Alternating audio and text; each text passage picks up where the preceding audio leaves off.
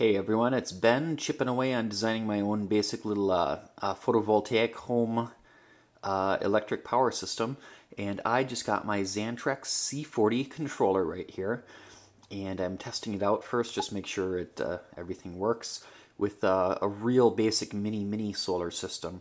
So right now I've got just a plain sealed lead acid 12-volt battery, some wires, some little crimp connections, and this is a 15-watt photovoltaic panel. It's one of 3 from a Harbor Freight kit.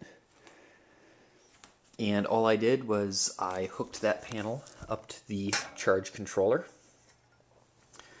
There's 4 power connections at the bottom. You hook the PV to 2 of those, and then you hook the battery to the other 2.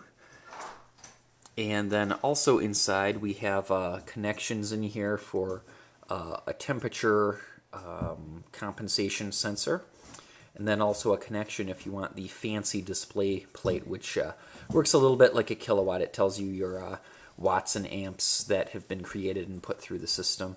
All there is for an indicator otherwise is there's that little blinking LED down there, and that lines up when you put the cover back on to right here. And then there's some information here about what mode the controller is in, and how fast that light blinks tells you how full your battery is. Also inside we've got a pair of potentiometers for adjusting your bulk voltage for charging and your float voltage for charging. So that's it. After playing around with this a little bit, I'm going to work on setting this up on a 48-volt system using my higher voltage Canica panel.